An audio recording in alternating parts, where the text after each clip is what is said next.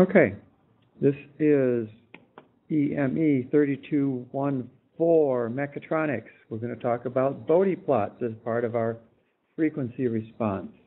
Now, recall that when you have a linear time invariant system, if I give it a sine wave input, I get a sine wave output. The output has the same frequency and the same waveform, but it will be somewhat shifted in phase and changed in magnitude, and we'll talk about that in just 1 second. But given that phase and magnitude information, we can graph it as a function of frequency and come up with what are called Bode plots because they were developed by Bode at Bell Labs in 1930s, 1940s. So it's a very handy-dandy way of plotting this stuff. We have two parts, traditionally the magnitude plot on the top plots the magnitude of input-output transfer function in decibels with respect to logarithmic frequency. So the magnitude of j omega in decibels is 20 times the log base 10 of the magnitude of that transfer function g of j omega versus the log base 10 of omega. So we end up with a plot. This is decibels, and this is log omega, or log of frequency. We end up with a plot that looks something like that. The other piece of the plot is the phase, and let me just draw the picture here for a second. If this is my input signal, sinusoidal of some frequency, and that's the input to my system, which has a transfer function g of s. The output is going to be something also sinusoidal at the same frequency. Yeah, I didn't draw that very good, but the output is going to have a different magnitude than the input.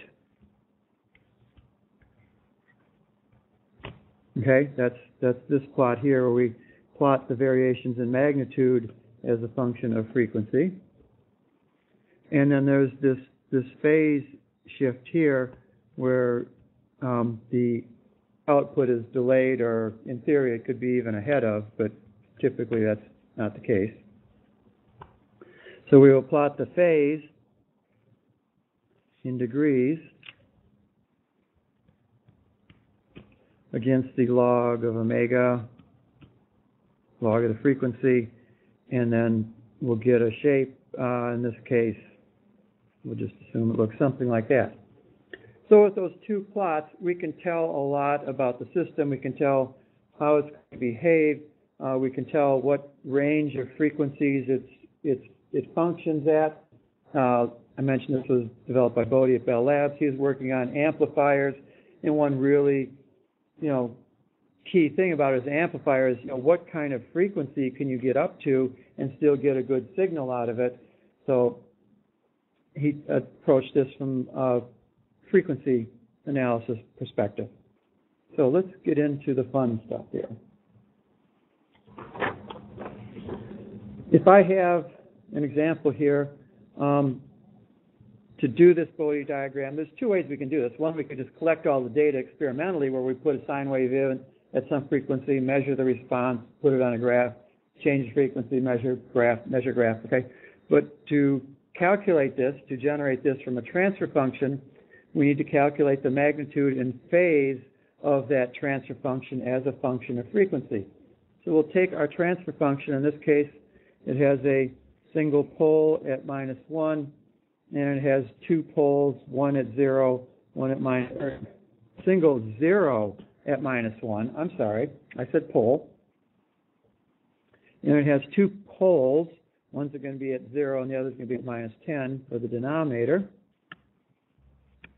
And we substitute j omega for s, where j is the square root of -1, and omega is our frequency, and we get a frequency-based transfer function j omega plus 1 over j omega times j omega plus 10. I did a little factoring there. Now we want to find the magnitude of this. at any point in time, if I were to plot, I can divide, if I divided this up, this whole transfer function result into the real and imaginary parts, I could plot it on a complex plane where this is real, this is imaginary. I guess we're using J, not I. Okay. And I'll have the real part is this, the imaginary part is that, and I'll have some number here, and the magnitude or length of that is basically, you know, from Pythagorean theorem, it's the imaginary part squared plus the real part squared, take the square root of the whole thing. So we can do the same thing. Now, figuring out exactly the response here in the complex space is complex. There you go. But we can simplify it a little bit. So we're going to, like I said, we're going to take the magnitude of the numerator divided by the magnitude of the denominator, and that will be equal to the square root of j omega squared plus 1 squared divided by omega, j omega times the square root of, that's the quantity j omega squared, j omega squared plus 10 squared. And then we'll take, from there, we'll take that magnitude, we'll take the log 20 times the log base 10 of the magnitude of g of j omega to convert it into decibels. And we'll use that in our plots. For the angle, I'm going to say that the angle we can break down into the angle of the numerator minus the angle of the denominator. So it's the angle of j omega plus 1 minus the angle of j omega times j omega plus 10. The numerator minus the denominator.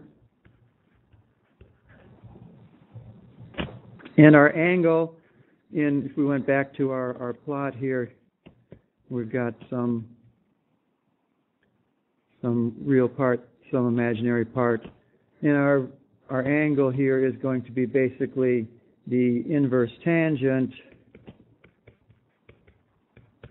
of the imaginary part over the real part, and then we can write that as the tangent minus 1 of omega over 1 for the numerator, and for our denominator we will subtract tangent minus 1 of excuse me, the imaginary part j omega over 10 and minus tangent minus 1, and maybe you see the problem coming here, but it's not really a problem. Omega, and the real part of that pole right here at j omega is of course 0, so now we're dividing by 0. Is that a problem? Well, how does the tangent behave when you get close to the vertical y-axis, or the imaginary axis in our case? In our case, as the angle approaches that axis, the tangent, which is essentially the sine over the cosine, goes to infinity because cosine goes to 0. And that's what we have here. So we can say that the limit as the cosine or denominator approaches 0 of the inverse tangent omega over 0 is basically going to be 90 degrees, okay? Because the tangent, as the angle approaches 90 degrees, the tangent of that angle approaches infinity. So yes, we have a divide by 0, but it's not the end of the world for us, fortunately. So what we can do is we can take that transfer function, and using those expressions we had before, we can plug it in and we can fill in this table. We can, given an omega, we can calculate the magnitude, we can convert it to decibels, we can calculate the angle, and we can plot our plot here. Oh yeah, okay, never mind. So it'll look something like this for the magnitude, and the phase will look something like this. That's not the scale, but rather than spend a lot of time chugging numbers and plotting by hand, I'm going to take a minor shortcut. Go to MATLAB, and let me open up my MATLAB script file. Oops. Okay. Oops, that's not the right one. I want the script file. Where is it? It's that one. Okay. I've created the script file in MATLAB to do some heavy lifting for us. First thing I do is assign some values of the frequency, omega, start at 0.01 and go up to 1,000 radians per second. Those correspond to the values in that in this table here. I have one additional on the top and one additional on the bottom. This is my transfer function, g of j omega equals j plus 1 divided by j omega divided by j plus, oops, not 20, it's actually 10, but I corrected that below. So I can calculate the magnitude of my numerator from the equations I had before, and that's the square root of omega squared plus 1. And I'll point out, for those of you still rusty on your MATLAB, I use the dot power, the dot caret, because I want to do element by element arithmetic. I want, 0.01 squared, 0.1 squared, 0.2 squared, 0.5 squared. I don't want to do a matrix squared where I would take the omega and omega transpose and do the matrix algebra. I don't want to do that, so I use the dot product or dot power. That gives me the magnitude of the numerator. Magnitude of the denominator is the same thing. I have omega. I have a dot times because I want to do it element by element. Dot times the square root of omega dot to the power 2 plus 10 dot to the power 2. So that gives me an array of magnitudes.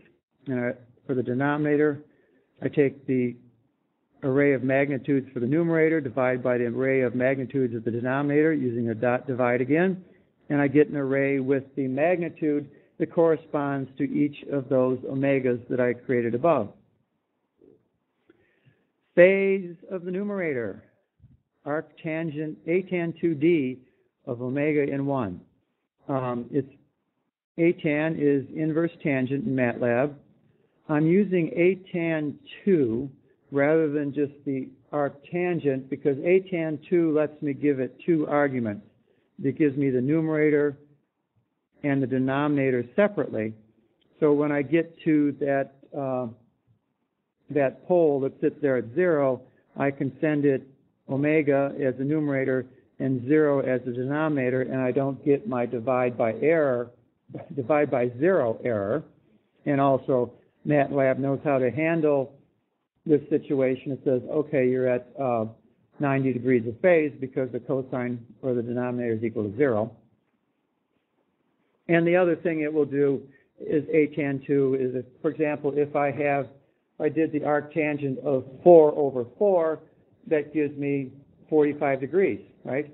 If I did the arctangent of minus 4 over minus 4, well, the minuses cancel out, and I get 45 degrees when really I want, I wanted 180 plus 45. I want it in a different quadrant. Atan 2 lets me put in the signed omega and 0 and put things in the appropriate quadrant in addition to handling those cases where the denominator is equal to 0. So I'm using atan 2 and then the atan 2d, the d format. The normal atan 2 gives me the angle in radians. Atan 2d gives me the angle in degrees, okay, which is what I want for my Bode plot. So after all that, I calculate the phase of the numerator, I calculate the phase of the denominator from the two parts. My total phase is the phase of the numerator minus the phase of the denominator. Okay? I'm going to print some fancy stuff here on the MATLAB command window so I can get a nice table. It looks just like the one on the slide. I'll print the omega, the magnitude in decibels, and open this up a little bit, and a phase on nicely formatted. I will open up a figure called figure 1. For those of you who don't recall all your MATLAB command stuff, I'm going to use the subplot command to create an array of axes. I'm going to create an array of axes that's 2 axes high by 1 axis wide, and I'm going to access the first axis in that array on this figure 1. So I'm going to end up with essentially 2 plots, one on top, one on the bottom. And on the top one, the first axes in this 2 by 1 array of axes, subplots. I'm going to do a semi-log x, which is a semi-log plot with x being logarithmic. My x value will be omega. My y value will be the magnitude in decibels. I'm going to make it a red line, a straight line with asterisks at each data point right there. Turn the grid on. I'm going to set the axes to values that match the Bode plot I generate later on. Then I go to the second plot in my 2 by 1 subplot array with that command. I plot semi-log x, omega, and the phase angle, turn on the grid, turn on the axes, and then just to check my work, see if my hand math is, or hand calculating or hand programming, I guess I didn't really do the math. I'm going to use this transfer function command to create a linear time invariant system in MATLAB. And the transfer function command takes the numerator and the denominator. Remember, our numerator was j omega plus 1, or 1s plus 1. Our denominator was s squared plus 10s, not the 20 that I show here. So, plus 0. There's a constant of 0. So what I'll do is I'll give the command for the numerator, I'll give an array of numbers, and each one goes to a decreasing power of s.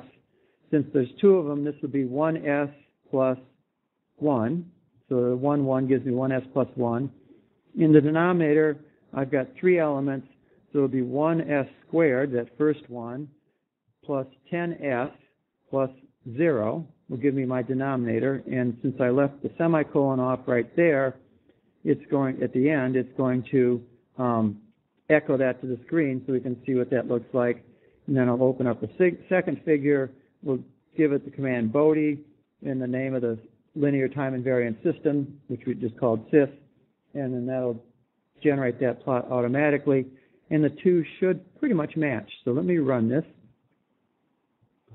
And I will go to MATLAB, just to our command window, and you can see here's my table that I filled out. Thank you. This is the frequency starting at 0.01 radians per second, going up to 1,000 radians per second.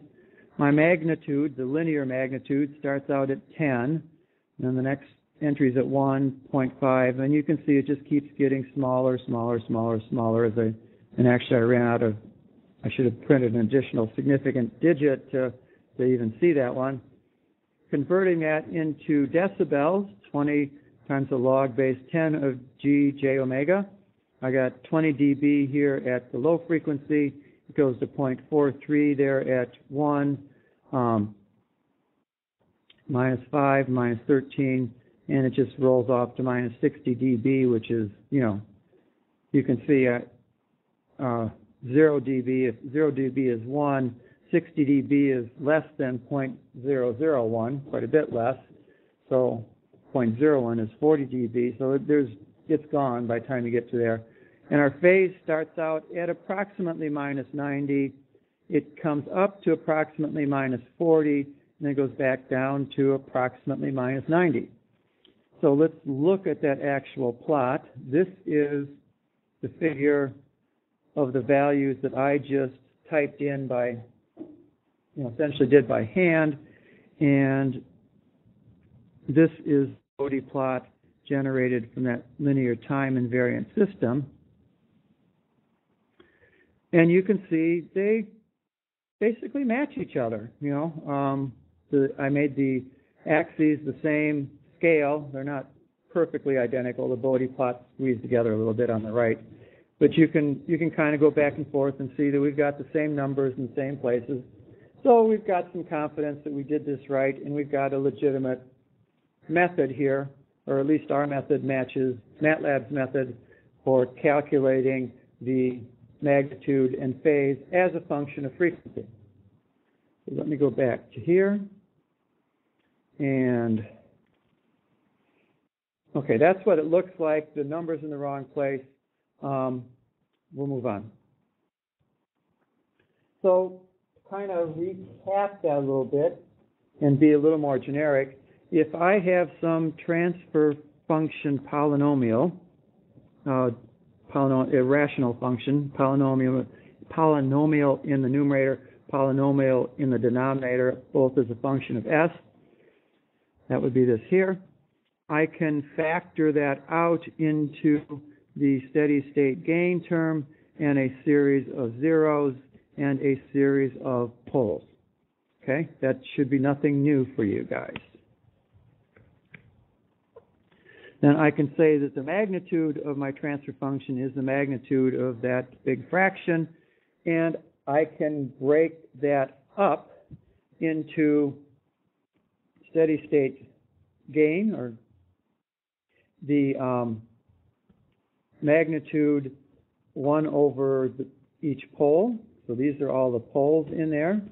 I can multiply together times the magnitude of all the zeros, like that, and that makes it a lot easier for me to calculate, because I can, this is a simple calculation, that's a simple calculation, and then I could multiply them together at this point, or make it even simpler, less important now than it was back before computers, but still a useful thing. I can, when I take the log of each of these terms individually, log base 10, multiply it by 20, convert it to decibels. So I take each of those in decibels. Well, since I'm dealing with logs, instead of multiplying, I add each element together. So my total gain in decibels is the sum of the gain from each pole in decibels added up, plus the sum of the gains from each zero added up, okay, or 1 over the gain of the poles, gain of 1 over the poles. That's the best way to say it. It's the gain of 1 over the poles. It's not really the gain of the poles, it's 1 over, okay? So I can just add those up. I can do it mathematically, and if I'm dealing with graphic elements and I'm graphing by hand, this is just super handy, because I can literally just add on my graph, and with pencil and paper I can add the effects of a number of poles and a number of zeros and get that whole picture. Okay? So when we looked at the gain plot of the previous example, it had a slope like this, then it leveled out, and it had a slope like this. That was a combination of a slope that went like this from that pole at 0, a term that went like this for that 0, okay, so this 0 plus this pole added together gives me this flat spot, and then my third pole came along and essentially went down like that, so I add the 3 of those together at any point. Since these two essentially cancel themselves out from here, it tracks that final pole down there. So I can graphically add this up, and I can decompose it, recompose it, do what I need to do. The phase angle is not a lot different. The phase angle, I have the phase of the whole transfer function. That's the same transfer function we saw before. with the numerator and the denominator. I can separate that out to the phase of the zeros, all added together, minus the phase of the poles. Okay? So again, I can calculate the effect of each pole and each zero, add them up, subtract them, and I get my result. So our phase plot before looked kind of like this, kind of. This was the phase. The phase of the zero at origin was minus 90 degrees everywhere. The phase of that, not the zero, the pole at the origin, I'm sorry. The zero at 1 kind of went like this.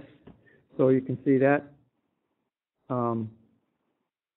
went up like that. And at some point, we had the this second pole, which had a phase that goes like this. And you add those two together, and you get this kind. Well, it goes like this and levels out. The zero levels out too. So you add those up, and you get the actual phase plot. Again, you can add them graphically by drawing them one at a time and add them together. So, in this example, I would take this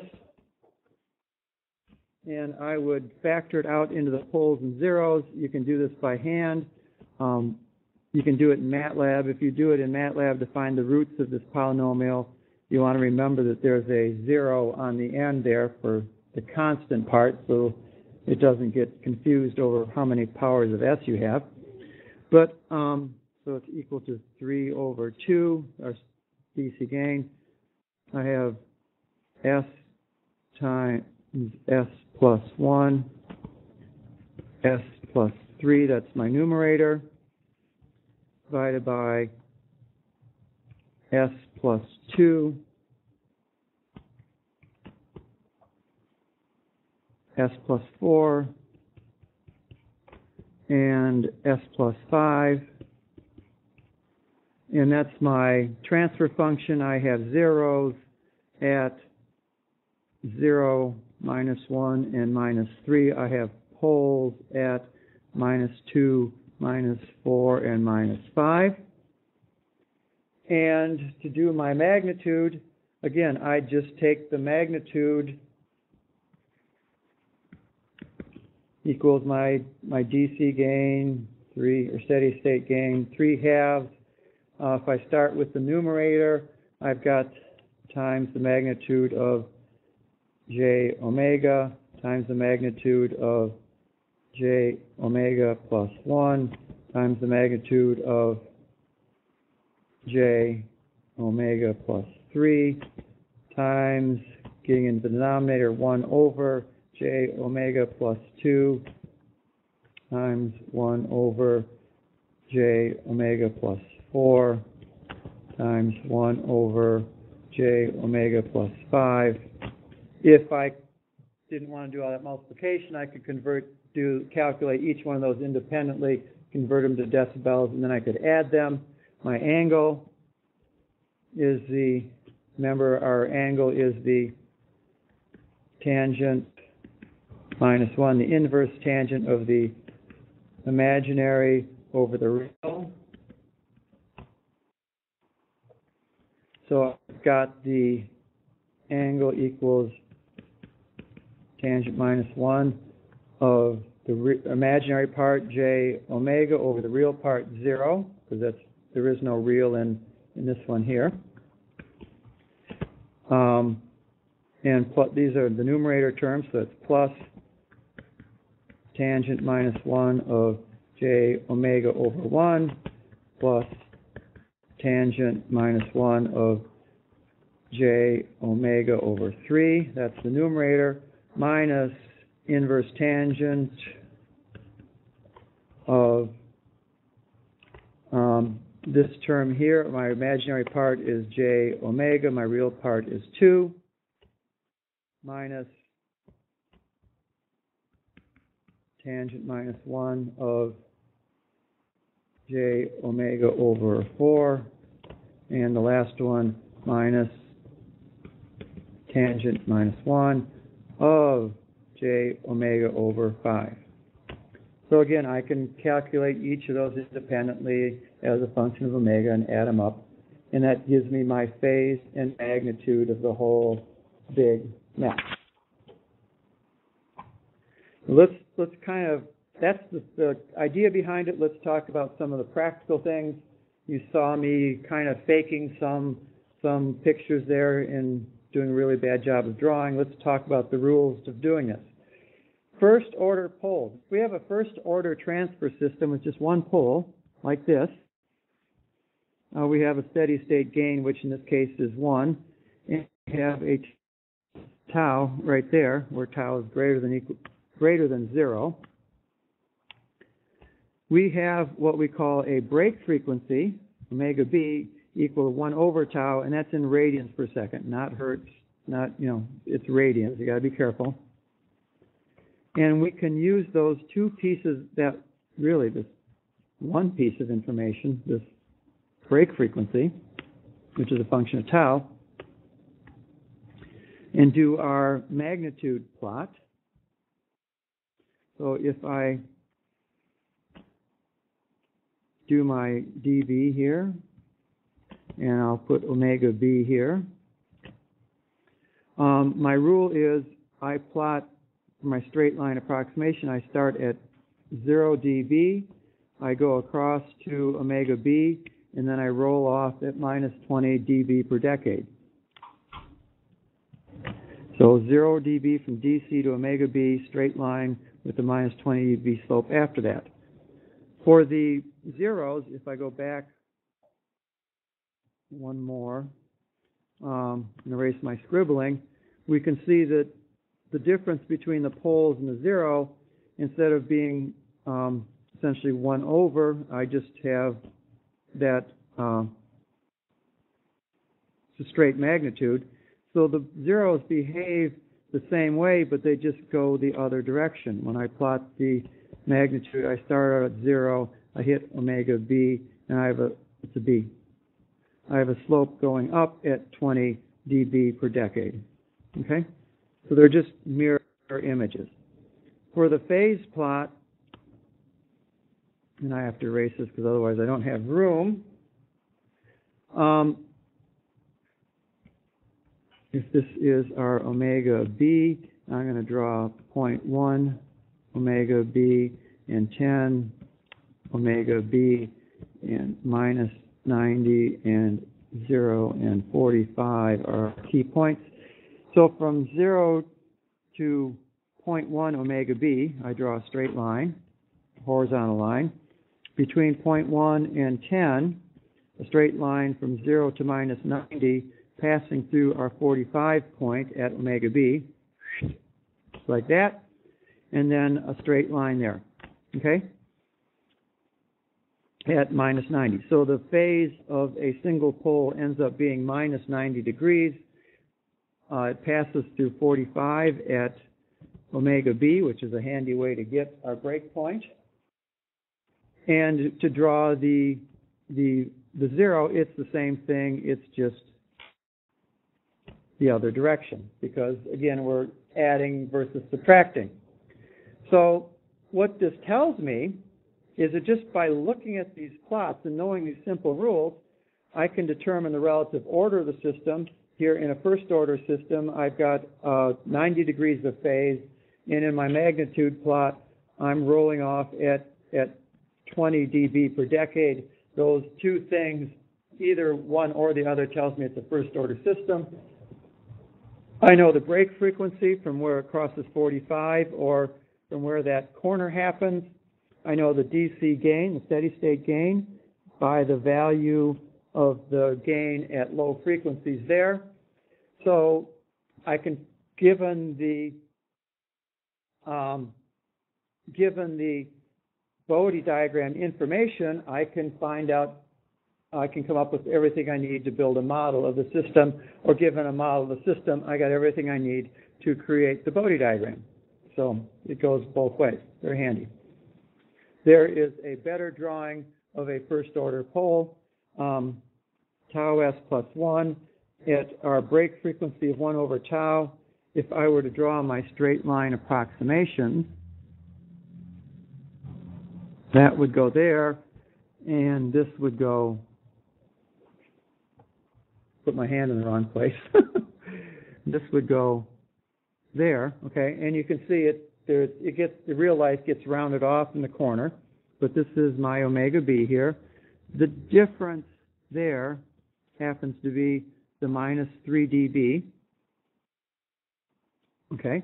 On the frequency side, my straight line approximation would go through that point, and that point.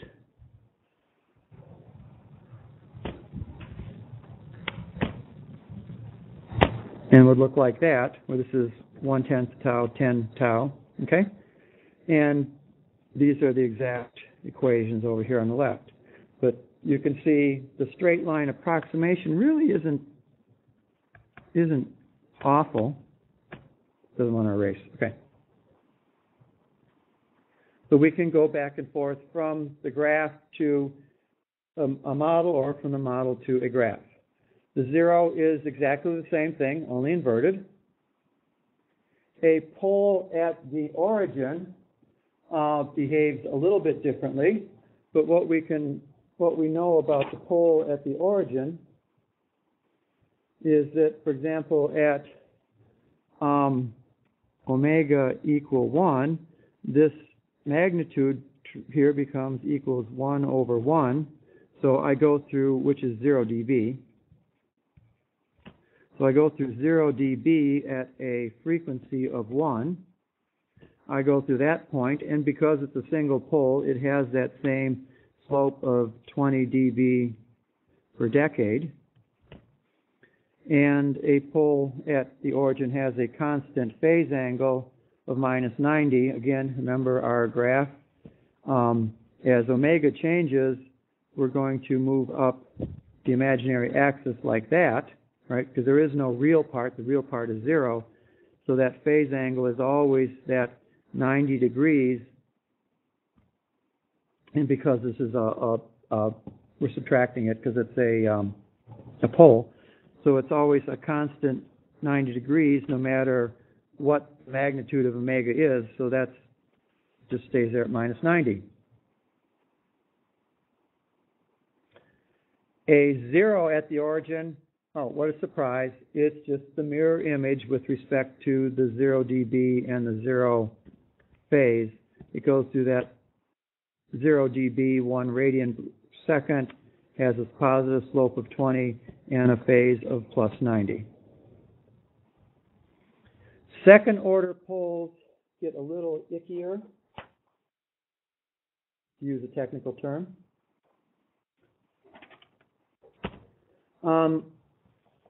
If this is my second order transfer function right here, denominator s squared plus 2 zeta omega n s.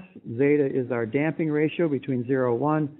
Omega n is our natural frequency plus omega n squared, and we have an omega n squared in the numerator to keep the steady state gain equal to 1 or 0 dB. We calculate our break frequency. Instead of being 1 over tau, our break frequency is omega n, radians per second.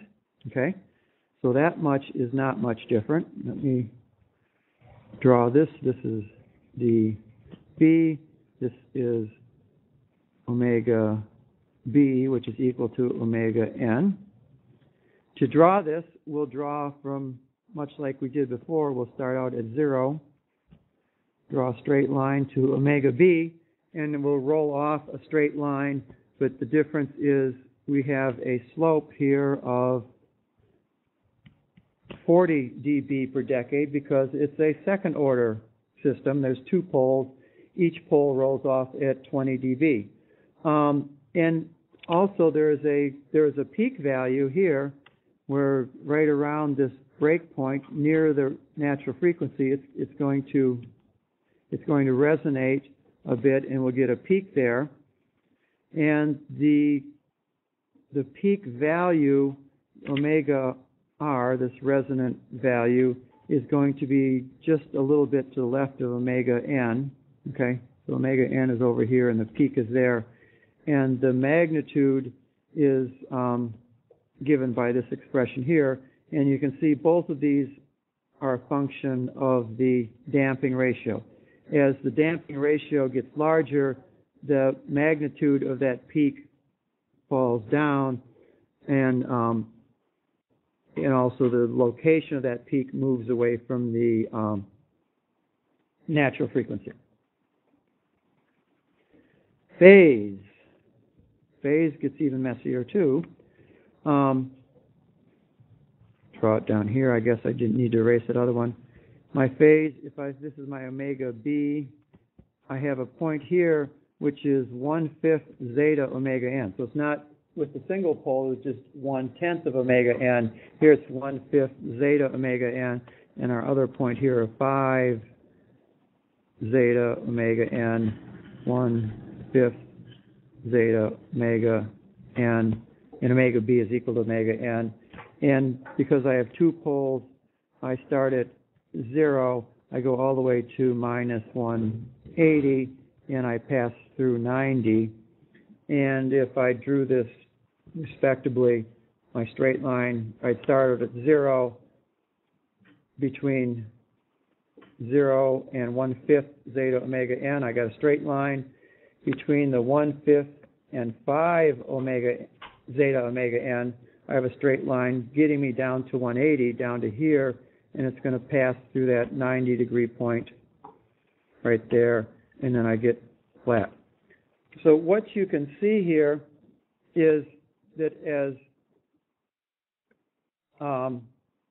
zeta is less than 1, remember, and as zeta gets smaller, that 1/5 zeta omega n is going to start crowding in, and this phase angle gets steeper and steeper at the same time that this peak in the magnitude plot gets bigger and bigger. So the peak and that phase angle change are both strong measures of zeta, and I can use information about the peak or information about the slope of zeta as slope of the phase as it passes through 90 to calculate zeta. The second order complex zeros are really just that mirror image about the 0 dB and 0 phase lines from the poles. I'm not going to draw them because I think the next slide, no, a couple slides, will show you an example. So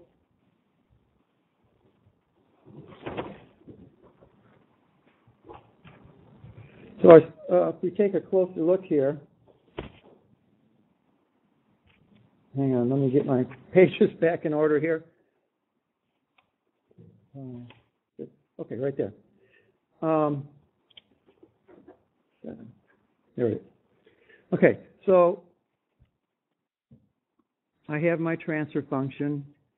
Nothing new there. I can convert that into a frequency response function by substituting j omega for s. Okay, I can take this and I can factor the denominator here into a imaginary part and a real part. Okay, and then to calculate the magnitude, I can take this, since these are the poles, I take 1 over the square root of the imaginary part squared plus the real part squared. And for the angle, the phase angle, I have the inverse tangent, negative inverse tangent of the, it's negative because it's a pole, of the imaginary part over the real part. And I can calculate those at every value of omega, just like we calculated before. And for any fixed value of omega, say I'm interested in my peak resonant frequency,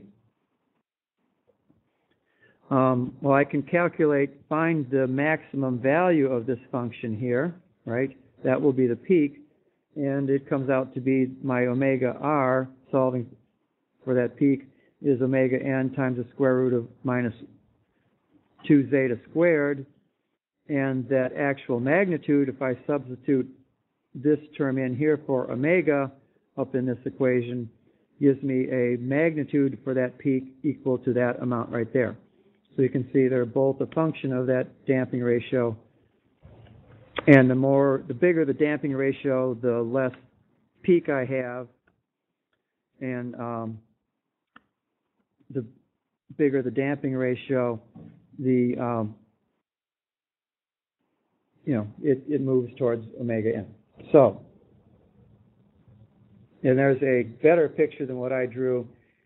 Omega n happens right here at that 90-degree crossing point. Omega n in this plot is right there. Omega r is right there, which is the peak, and this is omega n. You can see they're slightly different. Everything else is the same equations we saw there, and we just would have to plug the values in. We could use MATLAB if we wanted to work this out. We could do a number of different things. Obviously, if I just took the transfer function like this, I could put that directly in MATLAB. If I wanted to calculate values at specific frequencies, I can use the equations like this. The complex zero, it's the same thing, just inverted because it's minus instead of plus. I'm not going to spend time. Time is valuable.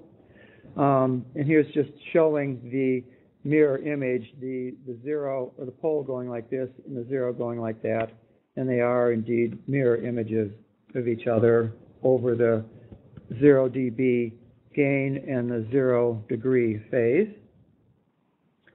And this is a better picture showing the effect of different frequency response. As I go this way, I'm increasing zeta, and increasing zeta sends me this way on the slope. Okay? So you can kind of see, I don't know the exact numbers that this was calculated at, but you can see the effect of changing zeta as we go. Last slide, we're almost done. Just a few odds and ends things. We have the natural frequency, okay? When we looked at the step response of these systems, if you recall, second order system, they would resonate at some frequency. That was our damped natural frequency, omega d, which is omega n times the square root of 1 minus zeta squared. And just a slide or two ago, we talked about the resonant or peak frequency, omega r, which we said was omega n times 1 minus 2 zeta squared. So that tells us that if we have omega, well, I'm going to draw a peak here on my Bode diagram. So we have omega n here, omega d is somewhere there, and omega r is right at that peak. So they're kind of lined up in order, and depending upon the value of zeta, they move closer together, get further apart. One thing to be clear about, it's easy to think of that peak as causing overshoot and things like that. That's not quite the case. When the damping ratio is 0.707, there's no peak in the Bode plot. So at 0.707, my magnitude kind of rolls off and goes like that. There's no peak. But that doesn't mean that in the time domain, the step response, there's no overshoot. You know, at approximately 0.707 or less than, greater than 0.707, I can still get an overshoot in my time response. But I won't get a lot of resonating. So don't get peak versus not peak confused with overdamped and underdamped systems. When I get greater than okay. So when zeta is less than 1, the system is underdamped. As long as it's less than 1, we get some overshoot. When the system is greater than 1, there's no overshoot, and I just get a response like that. Of course, when zeta is greater than 1, it means I have two real poles. I don't have that complex conjugate pair. Okay? And then when zeta gets less than 0.707, I start to see the peak in the Bode plot. So if I go 0.7071, here I have, well, in this range I have a peak. And in this range here, I have overshoot. Okay? So they don't quite line up there. And as we pointed out, as zeta approaches 0, omega r approaches omega n, the peak, the magnitude, the max value of that magnitude increases, and also the phase transition from 0 to minus 180 becomes sharper. And next up will be a video discussing the, we'll do some examples of these using real numbers, and I hope this is helpful. See you in class.